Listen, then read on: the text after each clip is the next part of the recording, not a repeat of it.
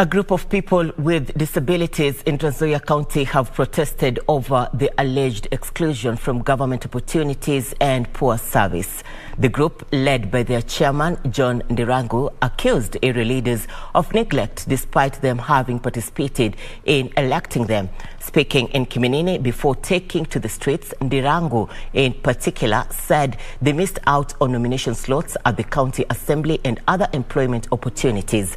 The group, however, called on leaders vying various political seats to ensure they factor in the interests of the people with disabilities in their manifesto before asking for their support.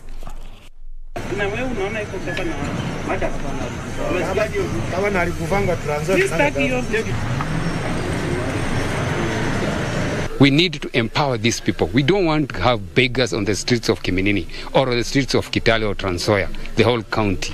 Ni watu wakuwe empowered. Kwamba waweze, kuna vikundi hata tumejiunga, tunataka ufadhili ambao na viongozi wetu watutafutia hata kama ni mashirika ambao ni ya kibinafsi. Walemavu hawapati kitu. Ingekuwa 30% kwamba 10 inaenda kwa women, 10 kwa youths and then 10% kwa wale walemavu. Ingekuwa ni jambo la busara, lakini ni kwamba hizo tenders zinachukuliwa na watu wengine ambao wako sawa.